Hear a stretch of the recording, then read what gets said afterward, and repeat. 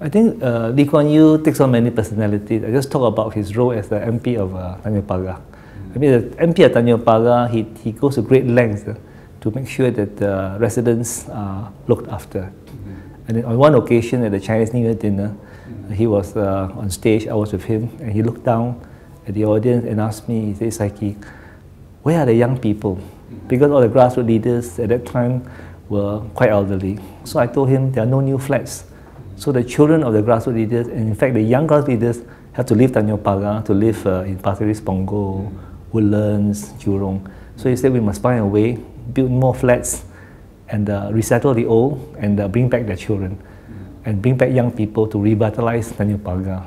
And so we decided to do a search on the Outram Park HDB flats.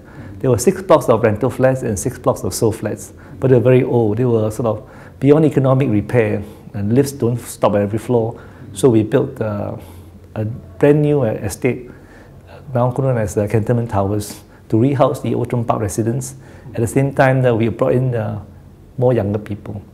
But that didn't solve the problem entirely.